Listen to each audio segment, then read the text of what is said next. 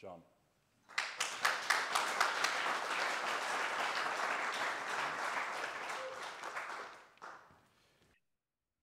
Yes, I'm sad not to be there in person, especially now that I hear about the drinks reception. But it is really wonderful to see you all in the room and online. So yeah, hello from Brussels on behalf of the Green European Foundation. We're very happy to be organizing today's event together with Green Foundation Ireland and Greenhouse Think Tank. And before we dive into all of the sessions that David just laid out, I just wanted to take a moment to highlight kind of the European-wide debate that we are really trying to foster here. So GEF, as a European political foundation, explicitly has as its mission to be a laboratory of ideas, forward-looking ideas, but also to build these cross-border European debates on the big topics that define our time, the big challenges, the big opportunities. So for us, the European project is very much about events like these happening all across Europe, rather than, top-down technocratic debates in Brussels.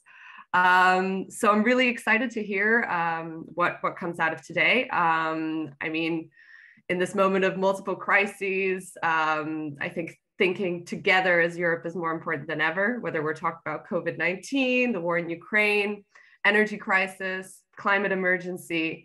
None of these challenges really have national level, can only be addressed at the national level. They require collective buy-in and also a democratic conversation to take place.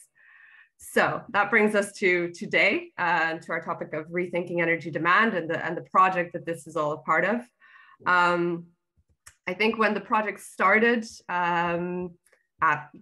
early this year, together with our UK, Irish, and Belgian partners, none of us could really have imagined that these conversations around energy sufficiency, large-scale reduction plans in our consumption, and even topics like rationing and power cuts would suddenly be on the evening news.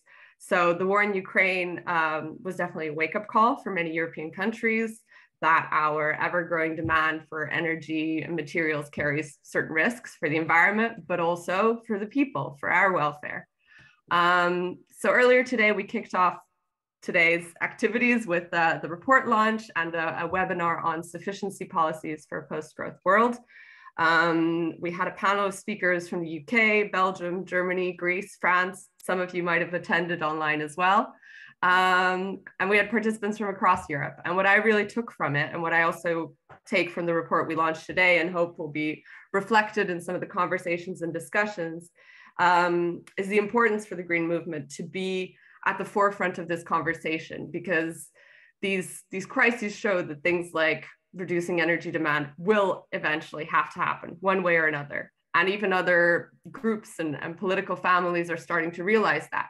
But we need to be at the forefront of those discussions precisely to ensure that they happen in a just, in a redistributive, and in a democratic way.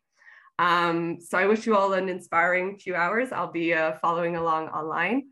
And read the report, talk to the authors in the room, and hopefully stay in touch for further conversations across Europe on this very important topic. So thank you, JV.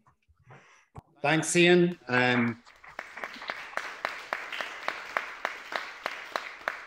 So it's fantastic to have Jonathan and Peter from the Greenhouse with us to launch this paper and to go into it. Jonathan